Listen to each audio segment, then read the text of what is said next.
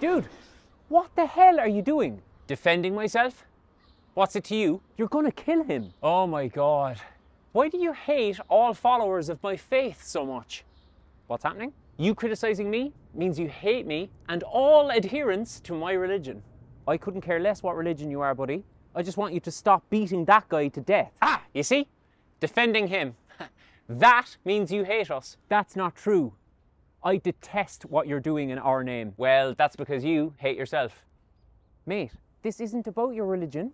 Just be reasonable, yeah? La la la! La la la!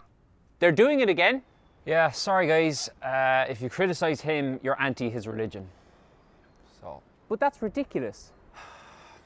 Like, it is a bit ridiculous, isn't it? Want me to tell everyone what you did to my grandparents again? He's right, you're wrong, move along.